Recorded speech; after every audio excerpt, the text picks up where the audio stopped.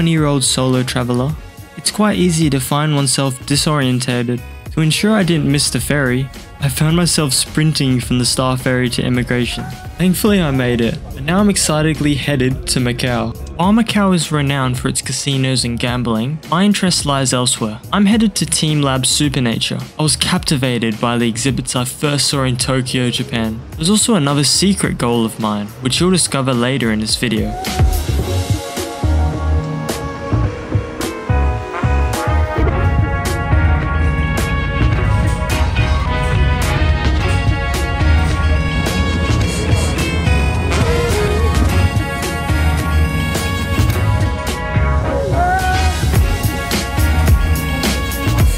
Navigating the public transportation in Macau resembled my experiences in Hong Kong. I strolled through the heat to a 7-Eleven, where I acquired a Macau pass, akin to the octopus or Suica cards in Japan. Boarding the bus bound for the Venetian Hotel, I marveled at the cleanliness and tidiness. However, I was embarrassed to film when this other guy hopped on. Nevertheless, the breathtaking view from the bus distracted me. Despite the smog casting a haze over the city, the sheer magnitude of the human-built structures, especially the enormous bridges spanning the sea, left me pondering the incredible capabilities of our species.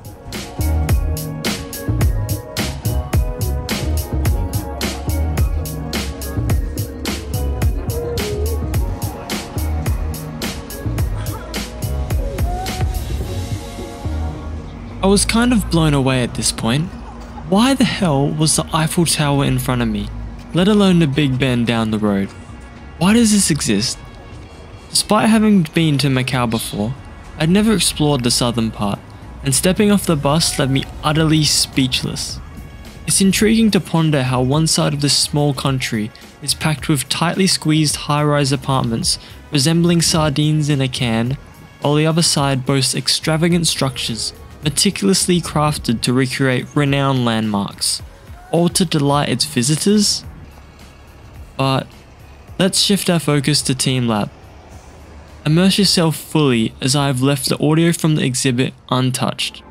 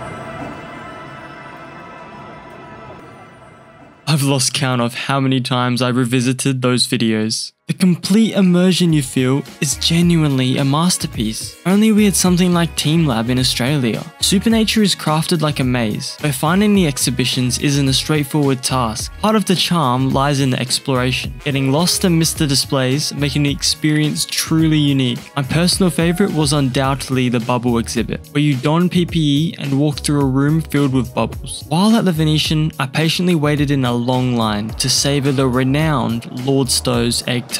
It's safe to say I indulged a bit too much, but they were absolutely delicious. How ridiculous is this Venetian hotel? They recreated outside canals inside a mall.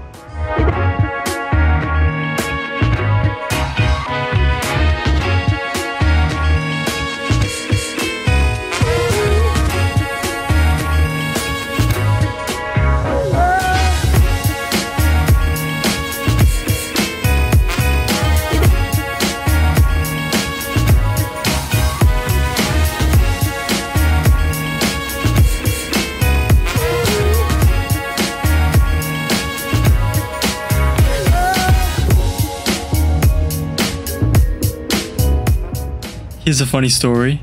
Originally, I had scheduled a 5 PM ferry back for some reason, but I made a spontaneous decision to stay. Because why not? This kind of attitude has become a hallmark of my solo travels. I've developed it to remain open to more experiences and simply say yes. There's no sense in dwelling on regrets, especially for an introvert like me. Stepping out of the comfort zone can be challenging. What's the point of traveling if you're not willing to do so? As I strolled across the harbour front, I found myself singing aloud. There were two kids engaged in running races nearby, and it triggered nostalgic thoughts of my own childhood. It got me pondering about life in Macau, where money is sometimes allocated to questionable places, rather than improving the lives of its people. Traveling is not just about exploring new places, it's also about understanding the perspectives and realities of the peoples who call these places home.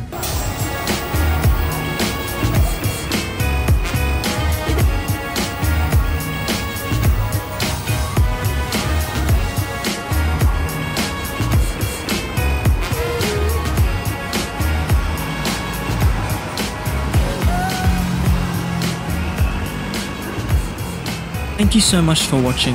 If you want to see more content like this, please consider sticking around and subscribing.